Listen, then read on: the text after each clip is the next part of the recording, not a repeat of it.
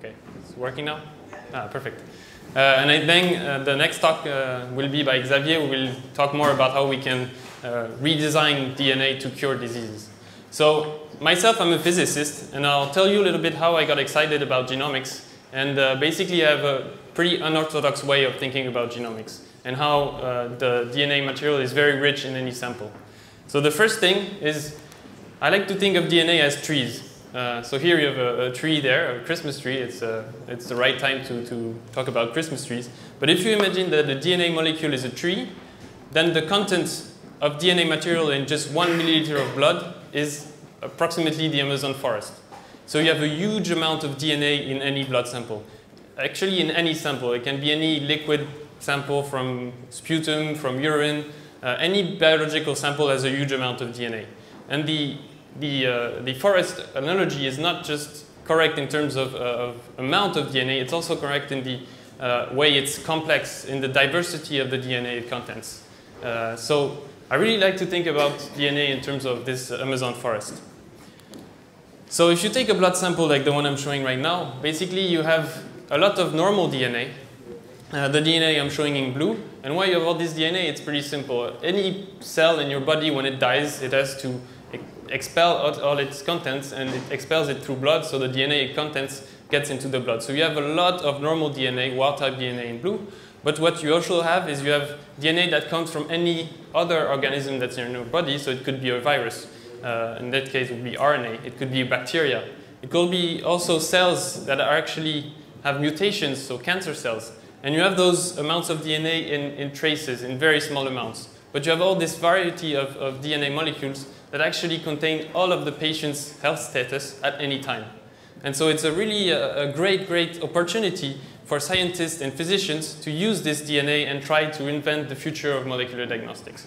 But it's also a great complexity because you're facing basically the Amazon forest and you're trying to find something that has meaning and that's very interesting for the patient, and it might not be easy to find. The idea of using DNA in blood to do tests is not recent. I mean, it was the very basic first DNA tests were on DNA from blood, but it was looking at the normal DNA. This is how you actually find the identity of a killer on a crime scene. This may be also the way you actually detect genetic disease in a newborn. You take his blood and you sequence, or you look at this wild-type DNA. So this is an old idea. Then there were other genetic tests that were able to detect large amounts of other types of DNA, like bacterial DNA, viral RNA. Those were the early on PCR tests that are now 20 years old. But basically, when you're sick, if you have HIV, for example, which I hope you don't have, but if you do, and you're very sick, then you have a lot of genetic material from HIV in your body, so it's easy to detect. It's a mass of red DNA in this background of blue, and you'll be able to detect it with simple technologies. But now, what we know from recent technologies that have been able to detect those traces of DNA is that the real key information is in those traces of DNA that are very hard to catch. So the new paradigm is to look at this forest and to try to find the tree of interest. So one tree in that forest that makes a lot of sense for the patient. And so, for example, that tree could be tumor DNA. So if it's tumor DNA in your blood, if you have tumor DNA in your blood, it means that you have a cancer somewhere. And so I'll explain how we can use this tumor DNA right now to change the way we treat cancer and the way we help people improve their life when they have cancer. So if you take a human being with cancer, so let's say lung cancer, he has a big lump of cancer in his lung, then at the beginning when he's diagnosed, you look at his blood content and you'll find a lot of tumor DNA. That's what I'm showing in orange. So roughly it's a lot, but it's not a lot. Actually, it's below 5%, so it's still traces. And currently, when you're treating this patient, you will monitor currently regularly by imaging how the tumor decreases in size. So if the drug is working, you will first see the tumor size going down. Then at some point, maybe the tumor size will be almost invisible. And it happens quite a lot. Then there's a resistance that appears, and then the tumor starts growing again. And that's what you get with imaging. You see the size of the tumor growing again. But what people are finding is that if you look at this circulating tumor DNA, at the beginning it's a high level. When you treat the patient, you see the tumor DNA going down. That's logical because the tumor is getting smaller. And then When the tumor is almost not there, you have a plateau where nothing is really happening. But what's very interesting is that actually you can see the increase of tumor DNA much before the increase of the actual tumor size. So you can start seeing this resistance of the tumor even months before you see it on imaging, and so you can take action when the disease is very small and yet very treatable. And so this would be a very high impact for cancer patients if we're able to implement those tests on circulating tumor DNA in a routine fashion.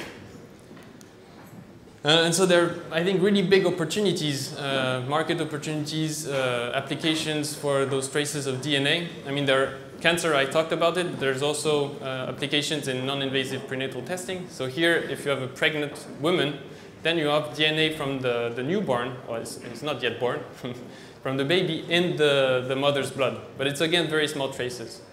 And if you're able to detect those traces of DNA, and you can see very early on if the baby has a genetic defect, for example. So that's one application.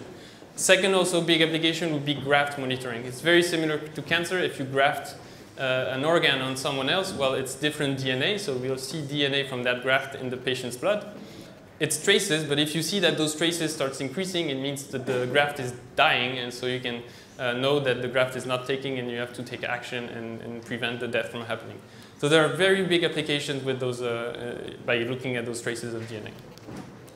And the reason we know there are applications is because there's an amazing technology that has appeared over the last 10 years. It's sequencing, next generation sequencing from companies like Illumina, Iron Torrent as well, which has been mentioned. And those sequencing technologies, they're amazing tools, research tools. They are able to detect, quantify, characterize DNA molecules in ways we couldn't even imagine 10 years ago. The original way we tended to think about genetic analysis was PCR. So PCR is the original technology, but to detect DNA, you had to know what you were looking for. So this was pretty limited. If you knew the sequence you're looking for, you would do a PCR test and you would say, yes, no, it's in there. But you wouldn't be able to detect new things. And now with sequencing, you're reading the genome. So you don't have to know what you're looking for. You sequence your blood sample and you try to read and detect all the DNA molecules you have in there. So basically, we now have this big picture that there are a lot of information. The issue, if you want to implement those tests in routine, is that sequencing is still a research tool. It's quite bulky, it's still expensive, and it's run in big labs.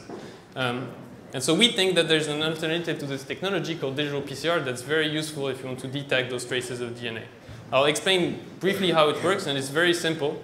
The idea is you take the blood sample, you extract the DNA, and you're going to want to look at this orange mutant DNA of interest that's very rare. If you do that on the bulk sample, well, your mutant DNA is diluted in a background of normal DNA. You will never be able to detect it. So what you do with digital PCR is you start by taking your sample and you split it into tens of thousands, even millions of subsamples. So you cut it up into pieces, and you separate the DNA molecules in different compartments. And when you've done this partitioning step, then you do your genetic analysis.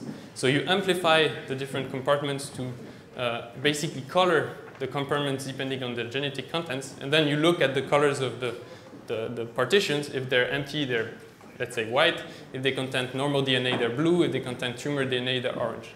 And so then you can just count the different compartments and count individual molecules. So it's a very powerful technique that's able to detect single molecule DNA and to quantify very precisely DNA. And so at Stilla, what we're trying to do is we want to make this digital PCR technology a routine technology. So we've developed what I like to call a piece of plastic, so I have one on me. So it's really a piece of plastic. There's no active technology in there. But as you will see, it has all the functionalities to do digital PCR analysis. So the way it works is you take your plastic chip and you pipette your sample into the chip. So you take your DNA extract with some chemicals and you pipette it in there. And then you seal the chip, and then you're done to run the analysis. And so the first thing that you would do is you would place it in a machine which will push the sample through. And as you push the sample through this plastic chip, again, there is no active component, so it's very cheap, very easy to use. What happens is that you partition the samples into tens of thousands of micro droplets. So I have a small movie showing how it works.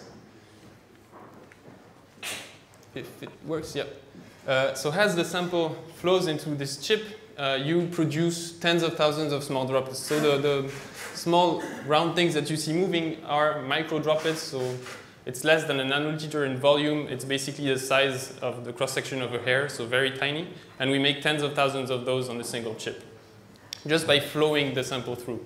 Again, it's very easy to do.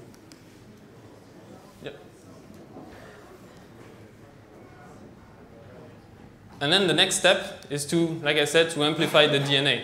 So what you do is you heat and cool this plastic chip with your droplet array inside, and you kick off this PCR reaction which will amplify the DNA in the different droplets and will color the droplets depending on their genetic contents. So this is the chemical reaction.